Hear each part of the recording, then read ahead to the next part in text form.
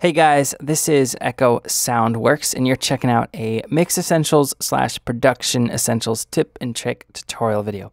And we're going to be covering 3 ways you can make sure that your mixes seem louder. So this is something that is a very confusing topic for a lot of people, and I think it's something that actually gets overthought in my opinion.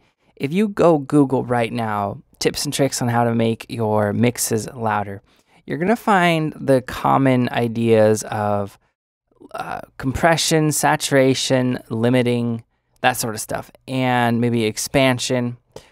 You'll find a lot of people tout certain plugins like FabFilter.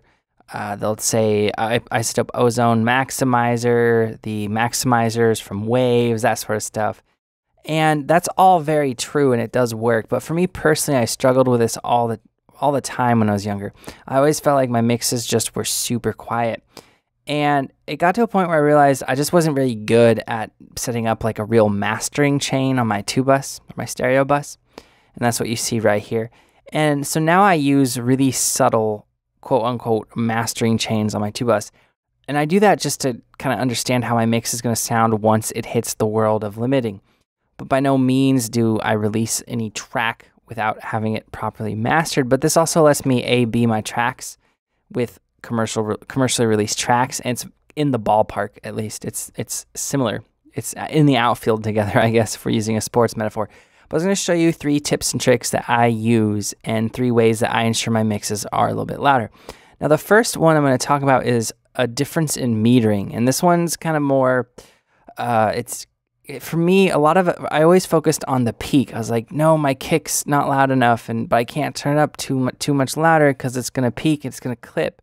It's going to go above 0 decibels, it's going to go above unity, and then I'm clipping. Well, I don't really care about clipping anymore because clipping is like a really, really easy fix. You just turn something down, right? Or even throw on some compression. But easiest way is you just turn, if your kick or something that's really transient rich is clipping, you just turn it down. So right now I'm talking and I'm peaking around -5, -6 decibels. And you can see that right here on this meter. See the peak meter right there. Well, the one you care about more, or that you should care about, is the RMS and even the LUFS.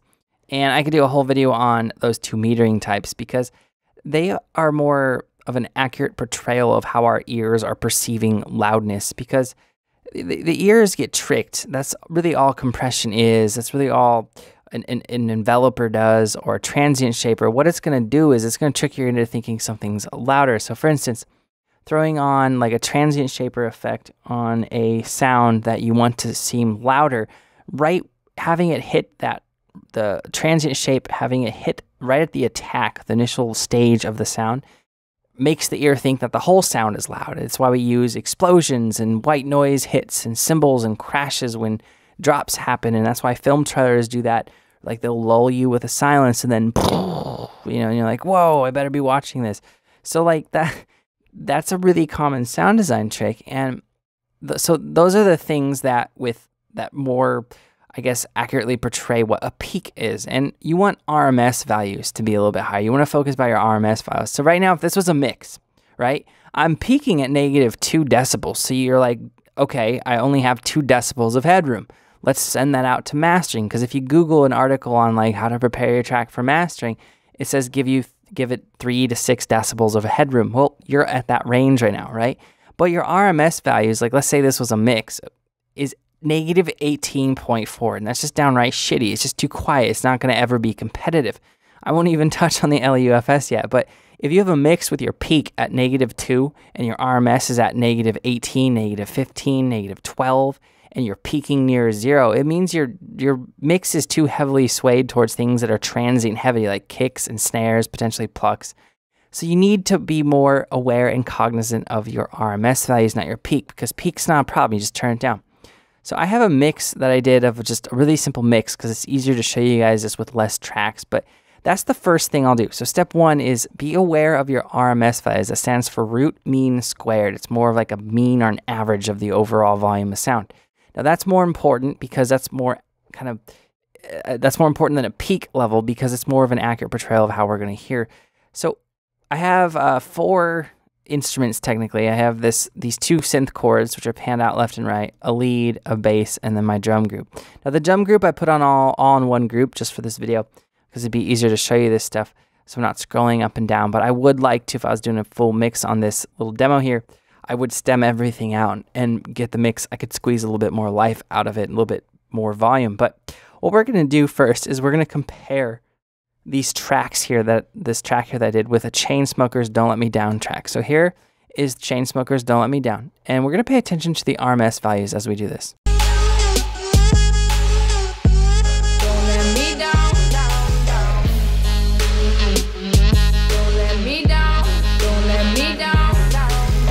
All right, that seems better. It's at -5.5 on the RMS. Now let's listen to the one that I did here of this demo with the instruments up here. I bounced it out with a little mastering, quote unquote, mastering chain. But let's listen to that real quick.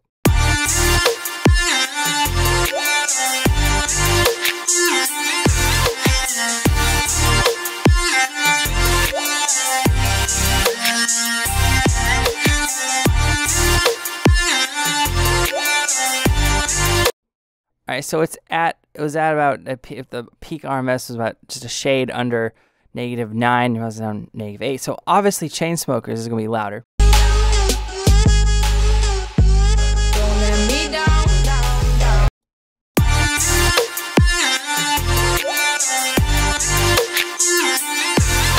But it's not noticeably a lot louder. And that's actually more a function of the LUFS meters, which I want to get into. These are my favorite types of meters to try to figure out what's going on with my mix. And the LUFS of these two tracks are fairly similar.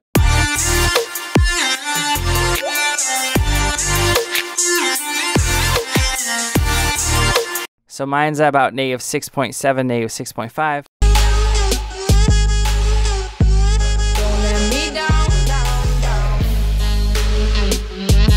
Theirs is right there as well. So theirs is a commercial release, most likely professionally mastered track. So it should be louder than my pseudo master. But I wanted to just show you that because I'm not very good at the whole mastering 2-bus chain thing. And if I can get it to sound like that, like if I A/B'd this in my car, for instance, just checking the overall volume, I wouldn't be like, whoa, my mix is so much more quiet than that track. So let's look at, so that's the first thing, the metering. Don't worry about peak, focus more on RMS. And if you have an LUFS meter, do that. Now, a good RMS value to be between for a lot of EDM, pop, hip-hop genres is anywhere between -4, -4.5 to -6, 7. And that's that's once it's mastered. If you have a mix without a mastering chain on it and you're at about -10, you're doing good.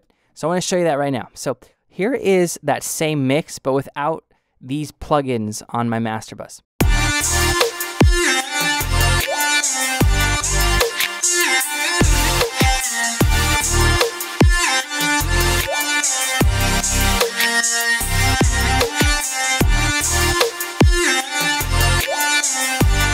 So my LUFS was around -11, and the RMS was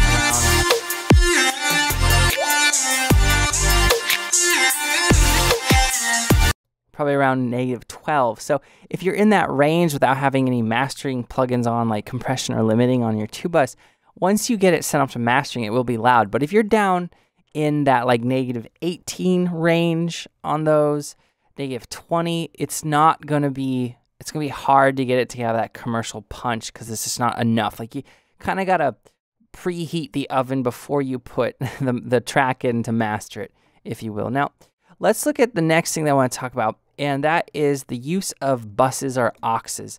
And aux sends for me are a huge part of making my mix louder. Here is that same mix without any aux on. So I bounced this out right here. This is with the master, right? I have the master effects on. I just don't have the aux on.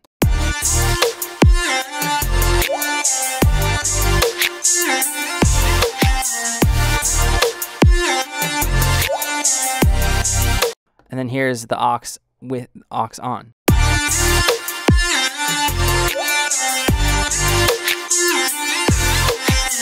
So it's a huge difference in overall perceived volume. And doing aux sends, doing buses, parallel processing, parallel compression, those are things that will come up in every list of how to make things louder, but you'll typically just hear about parallel compression.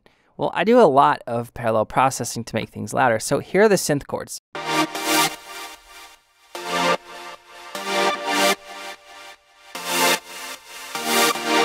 Okay, so now I'm going to do, I have the aux sends off. Let me unmute those and let's listen to those synth chords with them on.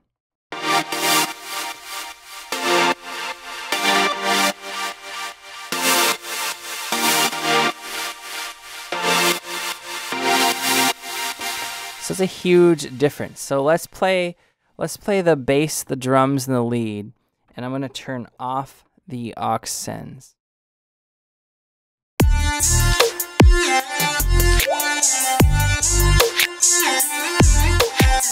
So I'm peaking around -16 RMS. Now let's turn on those aux sends.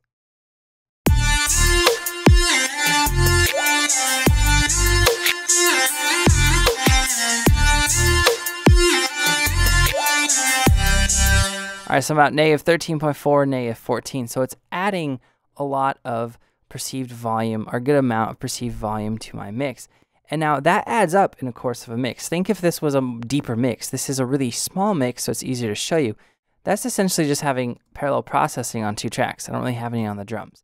So when we add that in with the chords, so let's play the bass, the lead, and the chords, and let's look at how much the processing, the aux sends, the parallel processing, is affecting the sound. So let's play it with it.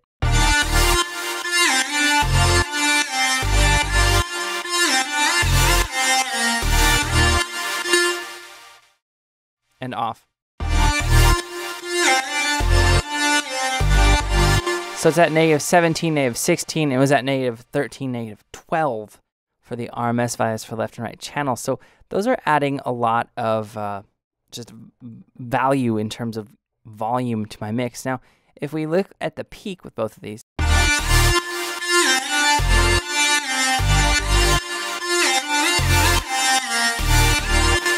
I do have some peaking occurring. So all I need to do there is let's just turn down the send here a little bit, or the volume of the send, essentially of this track, on the aux send.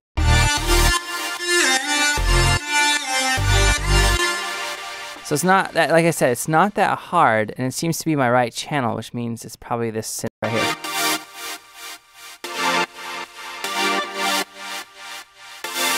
So it's not as hard to tame. It's a lot easier to tame anything that's peaking. So now it's not going to peak.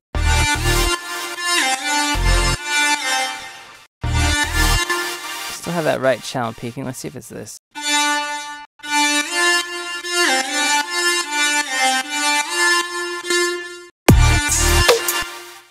All right, so let's play these chords together now.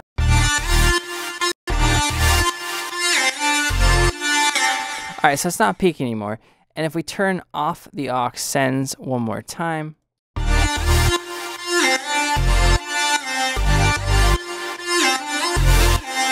there's a difference. Now, if you're wondering what plugins I'm using, don't worry, I'm going to tell you. The plugins on the aux sends are on the track. So on the synth chords, we have one of them that's being bussed out to a compressor, doing some kind of parallel compression. Ratio.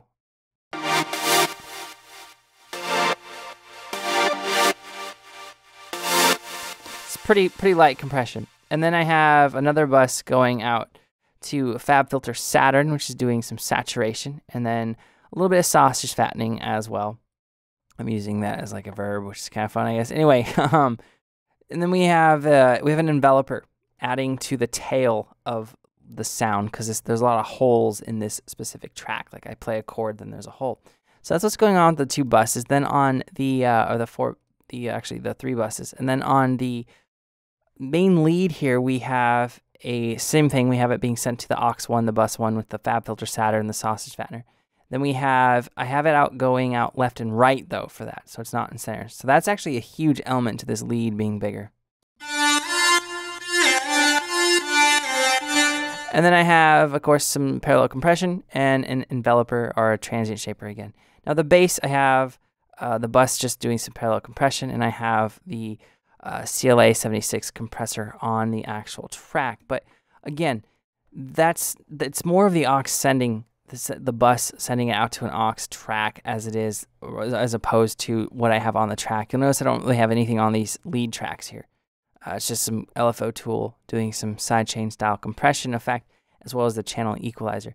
Now, that's the third thing I want to talk about, and I'm saving that for last because it is really important, and I'm a little bit longer than I wanted to go in the video, but so let's finish this up. So to recap, first thing, don't get stuck up on the peak values. You can always turn those down. Do get hung up on your RMS and your LUFS values. You want those to be around -10, -12 before you send out to mastering, because a good mastering engineer will be able to get that up to around -5, -6, -7, and your track will be commercially loud.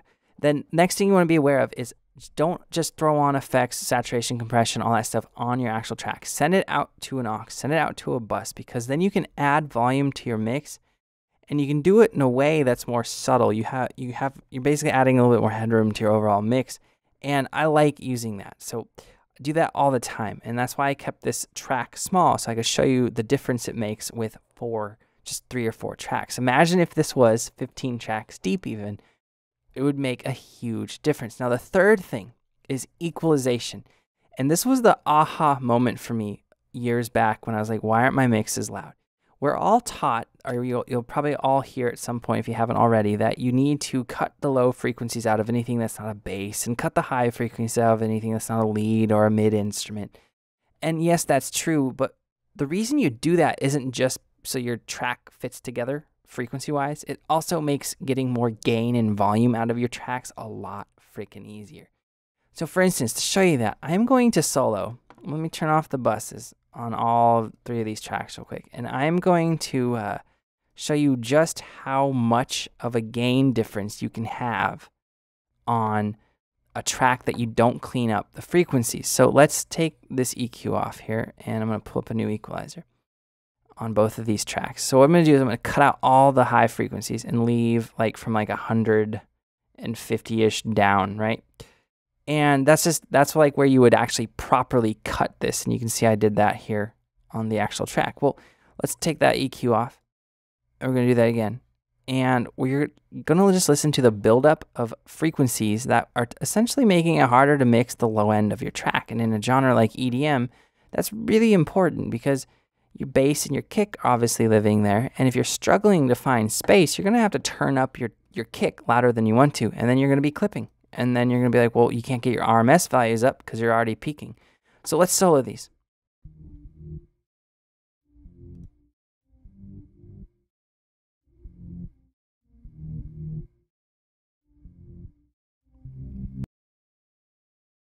Now, it may not seem like it's very loud right now, but imagine if you had even two or three more layers of these types of sounds. Like, it's very common to layer leads and layer chords. Potentially, you could be having almost a third of your mix being taken up by just frequencies that you don't even need in those tracks. So I can't stress how important that is because, again, with a genre like EDM, where your kick's really important, your low end's usually really important, or hip-hop, pop even, if your high-end instruments are taking up all that space, you're going to have to turn up the low-end instruments in your mix louder than you want to, or louder than you need to, because of frequency masking. Our ears are really bad at discerning different instruments in a mix when there's a lot of frequency crossover, and that's why we do EQ cuts and boosts.